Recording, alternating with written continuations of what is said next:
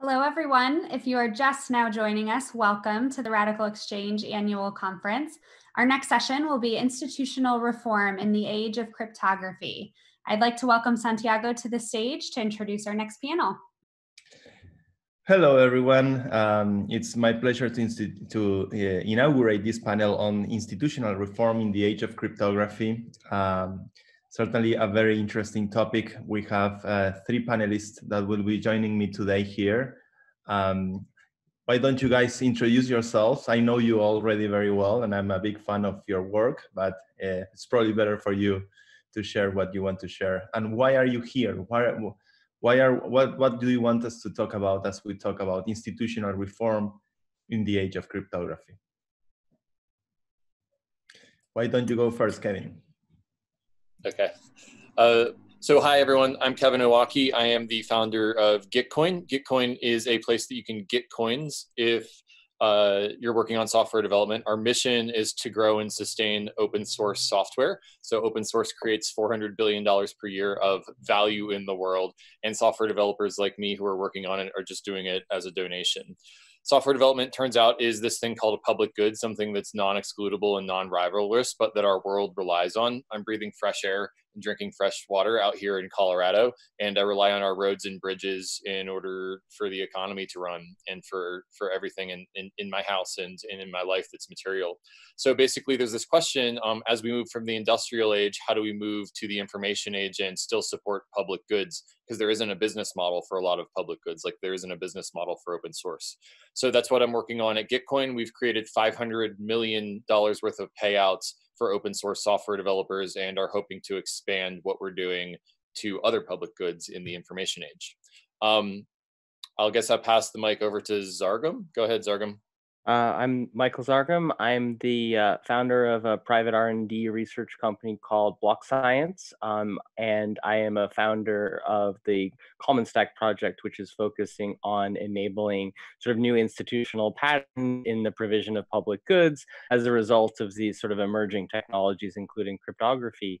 I think an important note for me is that I did my PhD work in decentralized dynamic resource allocation problems and actually worked on the kinds of infrastructure problems like power grids and flows and transportation networks, sort of hybrid behavioral system structures at large scales, and kind of got an insight into how that's managed maybe in the traditional, more physical infrastructure space, and have seen the sort of analogies, both sort of similarities and differences in the context of software-based public goods, and have a pretty strong motivation to bring what I can from those existing sort of cyber physical systems domains into this sort of more socioeconomic systems regime. And particular, I'm really excited to be here because lately I've been sort of taking that expertise into a more political economy realm, collaborating with the researchers at MetaGov, who you've also heard from in this event. So happy to be here. Thank you very much. And pass it to Jason. Thanks. Yeah, so I'm Jason. I'm the co-founder of a project called Wildcards. My background is largely in engineering, but basically ever since falling into the blockchain rabbit hole, I've been fascinated with all things governance and how these technologies can influence our lives and make future organizations better than current organizations. So Wildcards is a fun and engaging platform for people to contribute to wildlife conservation. We do this via a new economic model that's actually quite relevant to the Radical Exchange. It was first written about by Glenn Weil in his 2018 book. And that's called Harbinger tax. So that's one of the main mechanisms, but we experiment with lots of other things. And the idea really is to connect organizations to people who care about the causes that those organizations are fighting for in a very transparent and open way. And that's where my interest in governance really started kicking off, because we've got all these partners, and we've got funds flowing through the platform, but we need to actually manage that. So hopefully we can talk about that more through this panel. Thanks. So as I was reading my usual doses of crypto Twitter this week, there was suddenly a lot of enthusiasm around the idea of governance tokens. You know, there's this project Compound Finance that they launched their token, and it's suddenly a conversation around, well, maybe this might be the year of governance tokens. So it makes me wonder, what is the current state of the art on blockchain governance? You know, we are all very familiar with the fact that most of these systems are actually plutocratic. The only real influencers are the whales holding large amount of tokens. Can we actually turn the blockchain into a place for democratic systems of governance?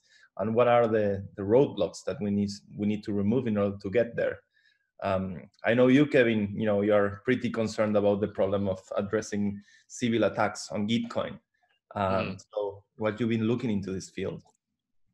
Yeah, thanks for the call out, Santi. So I think that crossing a couple of topics here, governance tokens, and then how do we make these systems more democratic? Gitcoin is called Gitcoin because it's a place where you can get coins, but we don't actually have a token. So for about 2 years, I kind of like stuck my head in the ground, and I didn't want to talk about token mechanics for a long time. But basically, I think that we've taken a different route, which is to use the quadratic funding formula to democratically allocate public goods. And basically, the way that works is that we'll multiply donations to different projects using a 200K matching pool, and we'll multiply it more based off of the number of contributors that we see to each grant as opposed to the amount that they contribute. So it optimizes for public goods that a broad swath of the community actually cares about. And the problem with that is that, well, there's two problems with that. One is that there's this thing in human economic systems that's called the Matthew effect, which is the compounding effect of accumulated capital and accumulated gains, which just means it's like a fancy way of saying the rich get richer. So we're kind of like fighting against that. Like it's like entropy with physical systems. Human systems tend to consolidate. And so we're fighting against that, but we're also fighting against this thing called Sybil attacks. And the way that that works is that there's an economic incentive to make up a new identity so that you get more of the matching funds using the quadratic funding formula. And so basically I've been building up this anti-Sybil infrastructure where if you lie about who you are, then I know about it. And it's kind of funny to put out these honeypots and to see these sophisticated and unsophisticated actors try to get the honey out of them and just to study their behavior. I don't know anything about governance tokens, so I'll pass it over to one of the more tokensy people on the panel to talk about that. Cool. So maybe I'll jump in. Wildcards does actually have its own young little token. So how Wildcards works is we've got non-fungible tokens that represent animals, primarily endangered animals. And people become patrons of these animals, like guardians. And while you look after this animal, you basically streaming money over the internet to the organization, wherever they are in the world. So that's kind of the high level. And we thought it would be nice to basically incorporate some kind of record of how long people have been holding these animals. So while you hold an animal, at a rate of 1 per day, you get a loyalty token. And it's quite interesting. As soon as you've got this thing, it's basically a single number that each person has. That's really all the token is. You can start to build other things on top of that, like that abstraction. So the first thing we've built is a voting mechanism. So that uses quadratic voting, and the anti-Sybil mechanism is the wildcards themselves. So to vote, you have to hold the wildcard, and those are limited in number. Of course, there's improvements we'll need to make in the future if people start trying to manipulate that. But I would say, you know, governance tokens, I think, will come in and out of favor as waves of tokens that are more spammy or more speculative come in, and others that, you know, really have a true sort of value in the system. But I think, you know, the ability to take something that's very abstract and complex, like governing a system, and sort of reducing it into a single number is really powerful. And that's what a token balance is. It's a single number per person. I'm not sure if anyone else wants to add to that. I would actually. So, you know, important note about tokens and the role of governance is that they are actually more than just a single number, in the sense that they relate to the rights and privileges that come with holding that token. So if you think of it a bit like sort of database management, like roles and the rights that come with those roles, we've added some additional properties like, you know, explicit magnitude when the quantity of tokens matter, or transferability that allows people to sell them to each other. But actually neither of those properties are required. I mean, in your example with an NFT, there was no magnitude, it was the absence or presence, but maybe you can get one through a financial means.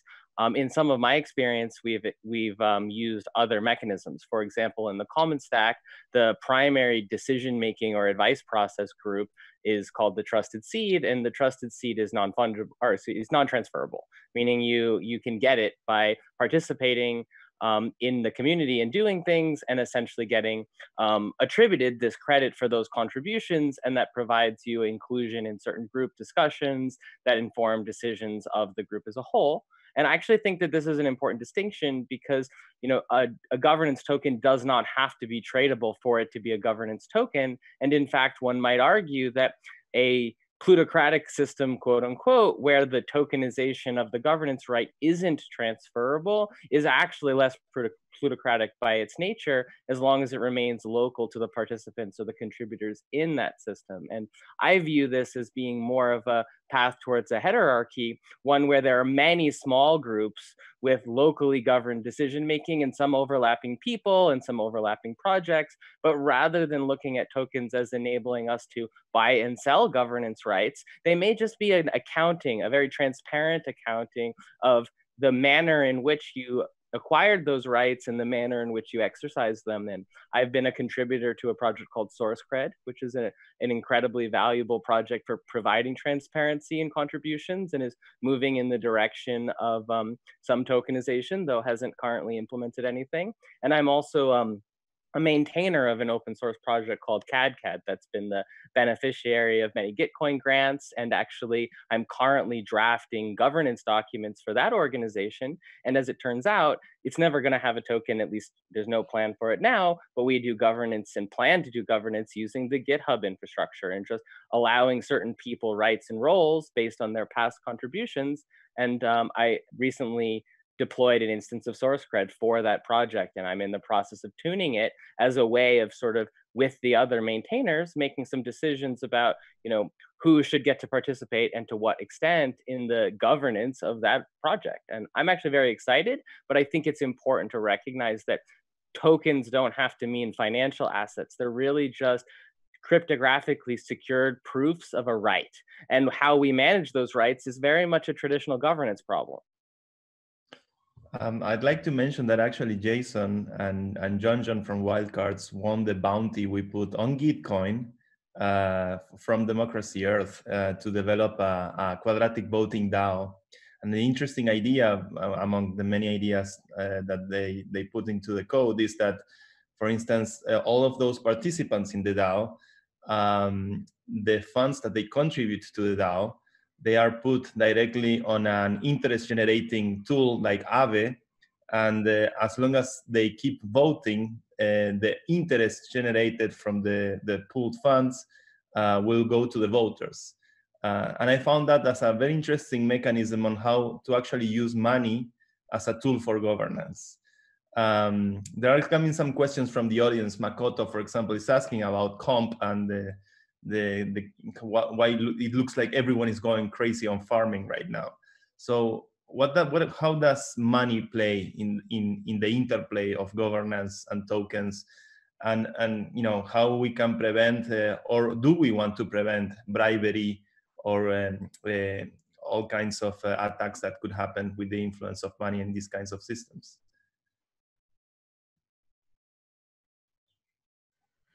Yeah, I would say, money is a sort of representation of scarcity that that simplifies things. So the old story of before money, there were many different mediums of exchange and things that were being exchanged, and it was just simpler to have a unit of exchange, and that's where money evolved. So it's a very sort of natural thing, and I don't think there's any sort of need to fight against that. But of course, you don't want it to rule your system. You don't want people not to participate because they don't feel they have any influence, maybe because they're not financially as strong as others, or you don't. I think in these sort of systems,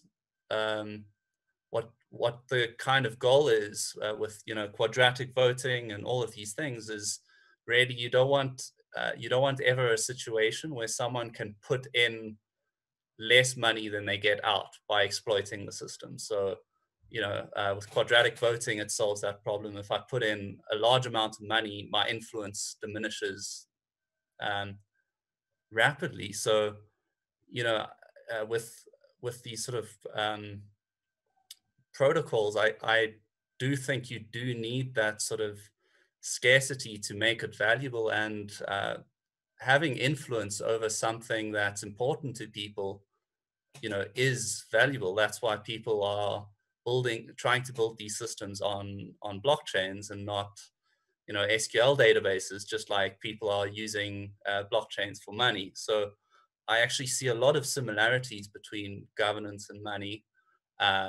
But sometimes governance isn't fungible for like buying your groceries, and I guess the other part of it was, how people are sort of going crazy over the comp tokens. I'm not really an expert on that, but I guess it's really about finding a sort of balance. The market needs to adjust to this new mechanism, and people are working out what the value of that token is and trying to work out its future value. And that's pure speculation, but I think it's important to that it goes through that phase to find its value going forward. Yes. And, what came up in my mind, Santi, when you asked that question about the relationship between governance and money is when I was first learning about Casper and proof of stake as it pertains to Ethereum, I was listening to this podcast where Vitalik was talking about how important it was to build a cryptographic system that is easier to defend than to attack. And by easier, we mean cheaper to defend than to attack. And so one of the really amazing reasons why public-private key encryption is such a breakthrough for the internet is that it's so much easier to defend your personal information with public-private key encryption, provided that you don't accidentally upload your keys to GitHub or something like that. Not that we know anyone who's ever done that. But basically, so the TLDR is that when you're building these systems, you want to make them much cheaper to defend than to attack. And so with the consensus mechanism for Ethereum, as we move to proof of stake, then it's really important that that setup is elegant, and that the people who are staking are defending the system. But you can also apply this to other systems out there. And I think that whether you consider something to be an attack on a system really depends on the design of that system and what are the means. The governance tokens are just a means to an end of the goal of that system, right? So how do you define an attack on the system? Just to use another example beyond the Ethereum consensus mechanism, one of the reasons why I view fake news and disinformation to be such a problem in today's society is that it's much easier to attack an information system by spreading a false rumor than it is to defend it. You know, the rumor goes a million miles before the truth gets an inch is some bastardization of the old saying. So my goal with quadratic funding is explicitly to optimize for a broad group of participants and what they want and not what the whales want. And so the sort of algorithm is what governs that. But for me, someone making up a new identity and attacking quadratic funding is the attack vector, and I just need to make it easier for Gitcoin to defend that than it is to attack. And that's the principle that I bring to all these systems. To answer your question concisely, whether or not you're defending it, or sorry, attacking a system by buying too many of the governance tokens sort of depends on the design goals of that system and whether it needs to be democratic or plutocratic in nature, which way it can work. I'd like to sort of tag along the discussion about what makes something an attack in the context of governance tokens by sort of calling to mind the fact that the procedures that are being implemented in Gitcoin and really in any of these algorithmic policies making settings are actually procedural or automations of administration of processes, and that there's always going to be a sort of incompleteness of that contract in the sense that there are going to be norms, what's acceptable behavior in the context of that system that extend beyond the code itself. And an example here would be in a blockchain system, say Ethereum, we're dealing with, say, automated market makers. We deal with attacks of the form of front running, which are strictly speaking, they follow the code, but you could argue that they're attacks on the grounds they're actually violating the norms of the system, and that we are saying, like, we shouldn't just jump ahead of someone in line and exploit them, because we actually want these to be information aggregating systems. So the purpose of something like quadratic voting and quadratic funding is to actually get signal out of the body of people who are participating in that system, and certain categories of activity which are potentially financially beneficial, whether they're Sybil attacks or, you know, front running in automated market makers, etc. They sort of violate the implicit social contract associated with participating in that mechanism. And this reminds us that we don't have a system where we can completely reduce everything to code. And so while we should continue to use techniques to reduce the friction of using the system as intended and increase the cost of friction or frictions for violating those norms, we actually also need to respect the fact that there are norms at play here, call them out, identify them, and make them part of our conversation around governance. And I actually think the Gitcoin examples are very good examples of that. We're getting some questions from the audience, which are very on point. Fanny is asking, how do you think that we could make governance tokens work for larger communities who are not in blockchain?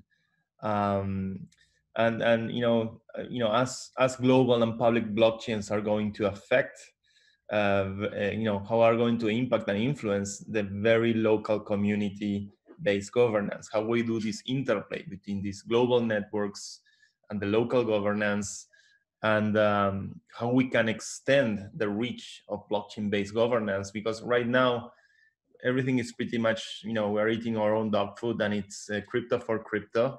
But eventually we need to understand how we can make the leap of whether we use this technology to influence established governance like traditional governments, or address society's, the governance challenges of society at large. How do you see that transition?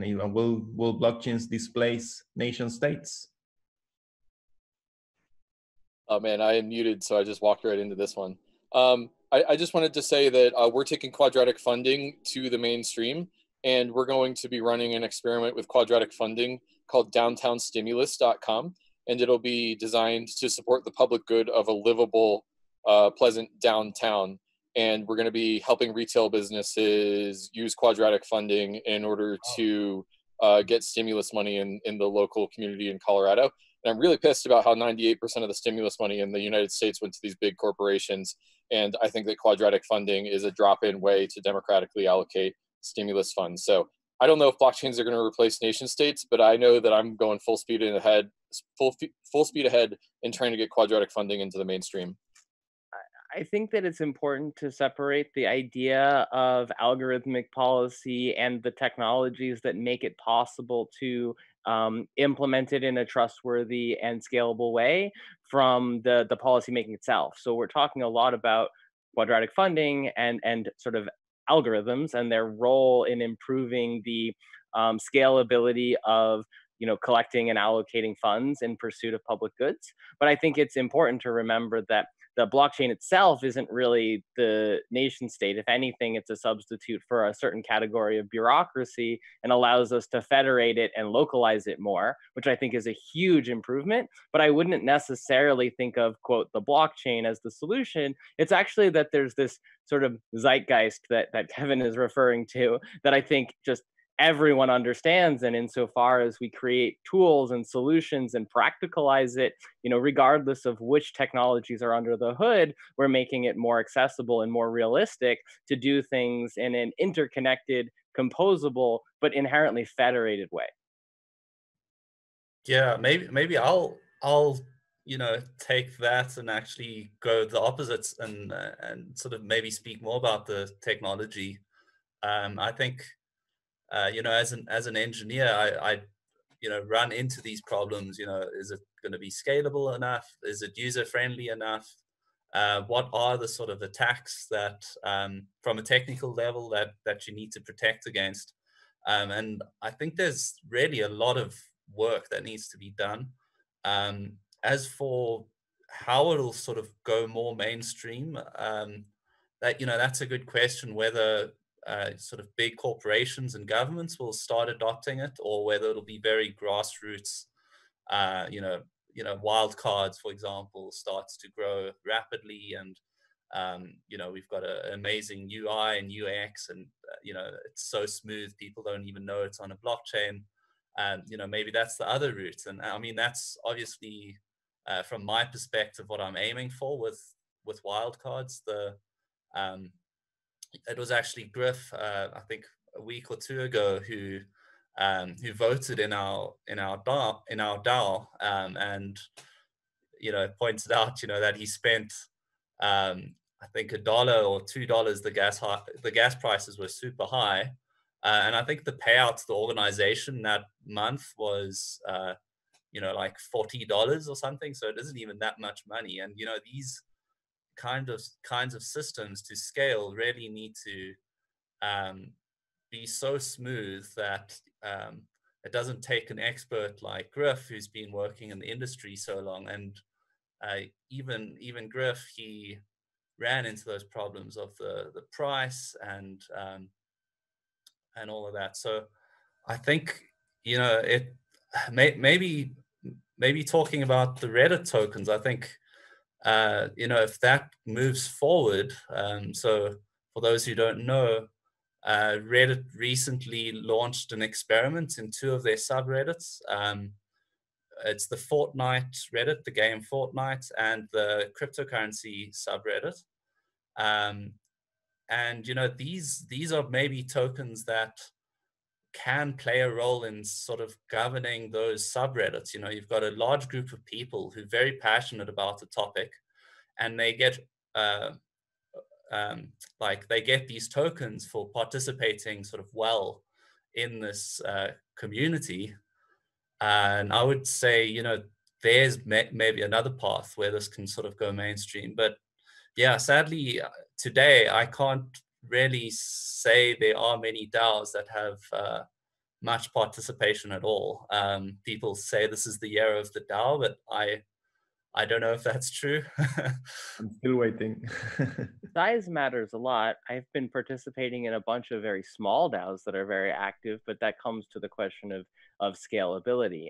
And I would say on the other end extreme, in not so much in the governance role, I've had the pleasure of collaborating with Will Ruddock at Grassroots Economics, who's released a community inclusion currency in Kenya and has had quite a bit of adoption, but the vast majority of the users have little or no knowledge of the crypto technology under the hood, and the scalability is really a large factor, they've used a proof of authority chain, and so they're not running on a primary sort of Ethereum scale blockchain where they have to deal with the costs. And there's definitely a lot of open questions around governance and open questions around actually meeting the needs of the stakeholder group, which is largely agnostic to the system. But I think it's important to bring that back to the discussion of public goods and infrastructure in previous ages, where, to be very clear, very few people think a lot about the public infrastructure they use, their power grids, their transportation networks, et cetera. And so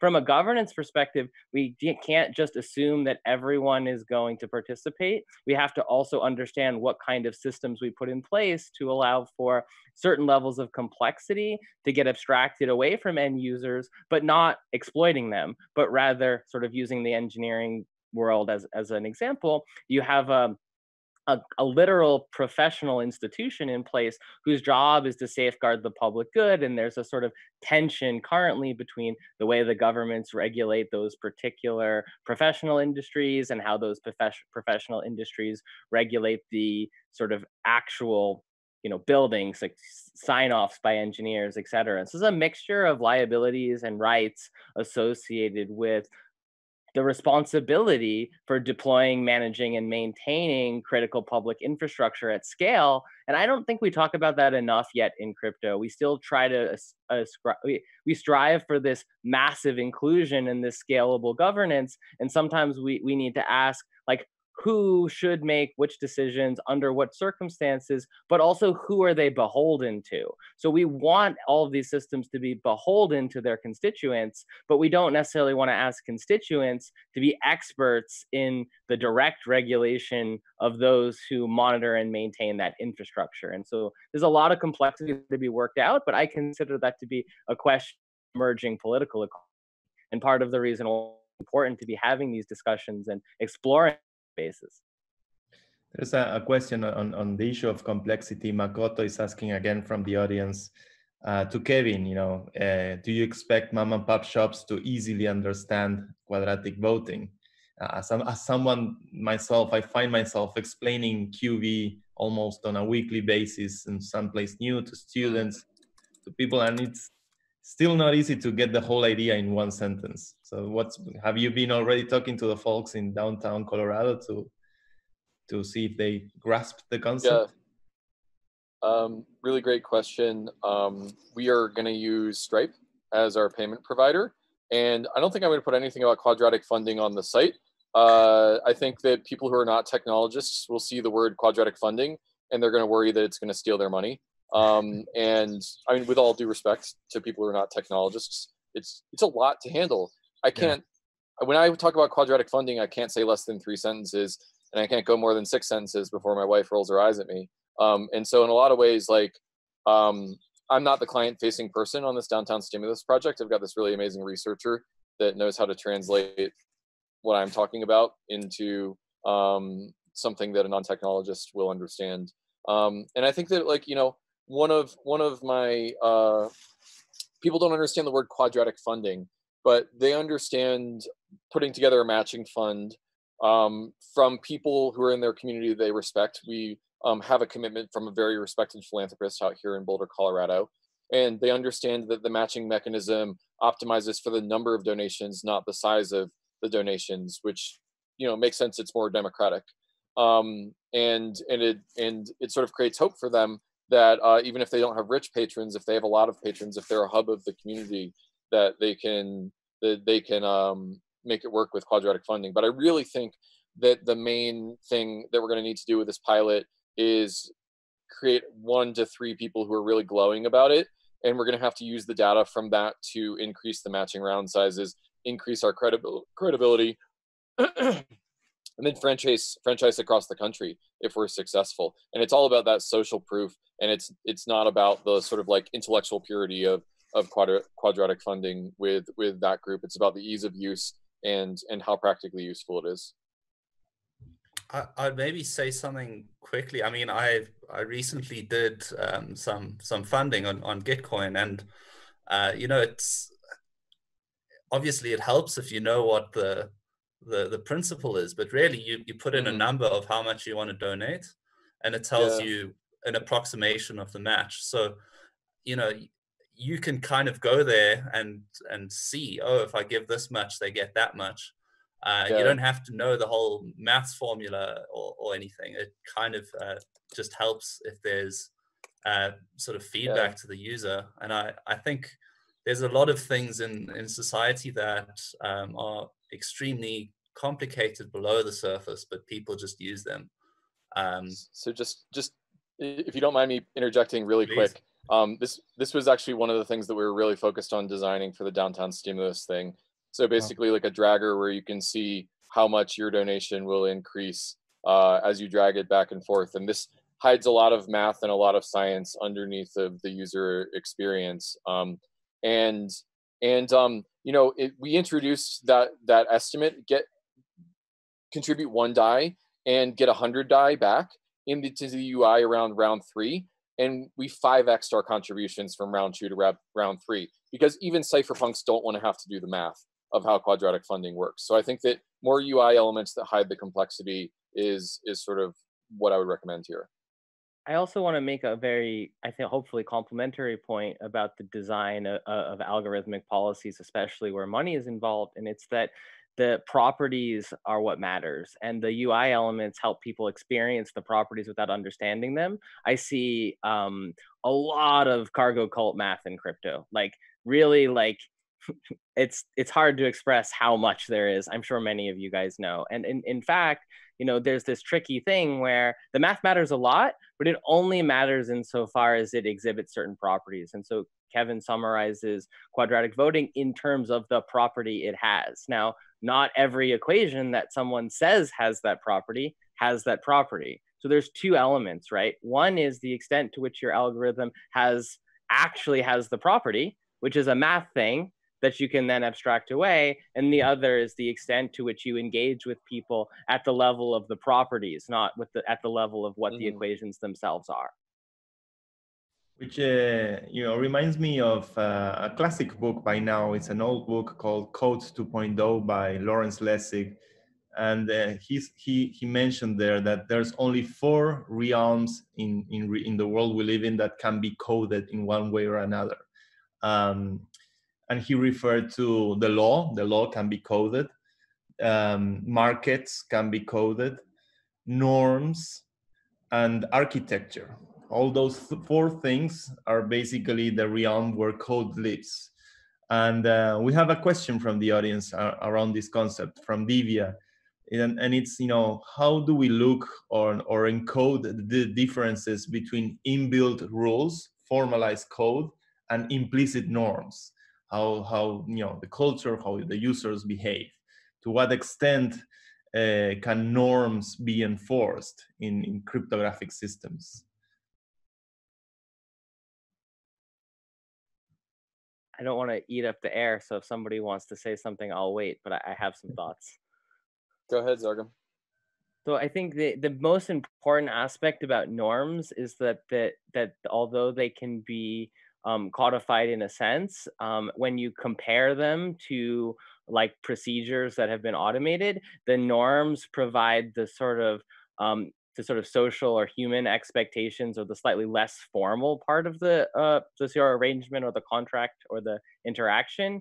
And so I think it's less about codifying them in the sense that you put them into code also, and more about building sort of transparency and expectation setting within a community. And that provides a level of symmetry breaking, not unlike the economic sort of balance of power we discussed earlier, in a sort of social or reputational level, where when it becomes clear when someone has violated a norm, then it doesn't necessarily have to be enforced by code that they follow it, because, you know, at that point it's kind of stepped beyond the realm of norms. And I want to sort of highlight the gap between normative and sort of truly enforced, or something that's been made objective, because we need both together in order to make these sort of healthy systems. Yeah, I've got a little follow on, and I hope you guys don't mind if I share my screen. This is from my talk that I gave at RxC last night. And basically, this is the way I've started visualizing the answer to this question. So we've basically got like human society, which has its goals, and the goals are pluralistic. but what are the constraints on human society that we can either break or that are immutable or are not immutable? And so as we go up the stack from mathematics to physics to the power structures of our world to law to finance to media and culture, we're going from immutable things up to more mutable things, right? And so if you look at the stack of human society that we've inherited from the boomers and the parallel one that we're building in the information age, I like to think that quadratic funding really does a really good job of interfacing with culture, media, and finance, and to some extent law, to the extent that we've used smart contracts as international law. But I don't want to like summon the ghost of Vlad Zamfir here. I think that there's a debate about whether or not that's true. So if you think about the stack that we're building, I like to think that we're building a more open source, more democratic version of this stack for law, finance, media, and culture in the radical exchange movement and in the blockchain movement. And Gitcoin just happens to specialize in making shiny objects that will grab attention from a culture and media perspective, and then providing an interface through which we can orient ourselves better and contribute to each other's projects through the Ethereum network. And so I guess the TLDR of what I'm saying is that as you go from more immutable to less immutable, there's more experimentation that you can do, and you can kind of mix these things together in order to create cryptoeconomic systems. So it's not mutually exclusive. It's culture and law and the immutable data structures. Yeah, and I mean, sort of thinking through building various mechanisms with my friends and co-founders, it's kind of crazy, the ideas that are sort of possible to you, because code is very expressive. And I think often after going down a big rabbit hole, at the end of it, we decide, actually, let's do the most simple thing. And that firstly makes it easier to write the code, less prone to various bugs, less likely that there's some weird emergent edge case that happens in the real world because of it. So I mean, I think, even let's take the ERC20 for example. I mean, it's beautiful because it's really quite simple. There's not much to it, and there's all of these new sort of token standards that are emerging. What's the one? It's 1155 ERC, where it's like a mix of non-fungible tokens, and it can have multiple fungible tokens, and you can trade them in the same smart contract, and it's all super cool. But I really think there's a lot of value in building very, very simple base building blocks, and let sort of society go on top. I'm reminded of I was just going to really quickly interject. Like, the key innovation I think of Moloch DAO was not overcomplicating a DAO. Like, they just put rage quit and voting in there, and that was pretty much it. The simplicity was bliss there. Go ahead, Zargham. Yeah, so I think there's a really important concept here, which I usually refer to as hard-fought simplicity, because we often look at these simple things with a sort of hindsight, and which provides a sort of selection bias for the things that worked out, because there's a very strong tendency for simple things to work, but there's also a very strong tendency to think that because it's simple, it will work. And what we actually need to do is make the long path from many simple ideas, really kind of let things work themselves out, find out which ones are the ones that work, and build on them and use them. And I generally use this term hard-fought simplicity. And I think that Moloch DAO's structure and the rage quit is a good example. The ERC20 is a good example. I think quadratic funding is a good example. In my own work, I've leveraged similar principles, but starting from the properties that I want, maybe the ones that we need or we're hoping to achieve, and you fight through maybe the more complex designs and work your way around back to the simplest thing that fulfills the goal or the need that you want. But it's not the same as saying that just because something is simple that it will work. This kind of reminds me of the Linux philosophy, just like basically a bunch of small utilities that do one thing well, and then you can chain them together. Like, I've written bash scripts that will chain like 7 things together, and it's super powerful. That goes even back to Unix. Yeah, true that.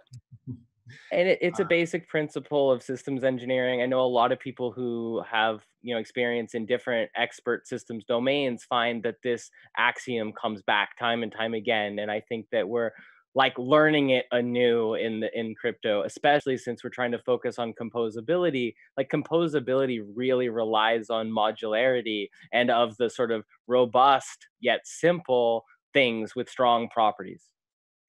It's on Moloch DAO, that's the one thing that really made me really like the project, the simplicity, the fact that they aimed to do the shortest possible smart contract, only 400 lines of code, simplicity, finding the right game theoretic tweaks to keep the risk of participating low, while at the same time making the incentives for the participants to remain cohesive.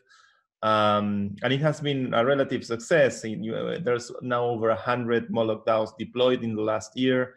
And especially when you look at the gas costs of interacting with Ethereum, especially in these last weeks, also the efficiency and the simplicity has an economic benefit on the interactions you have with the blockchain itself.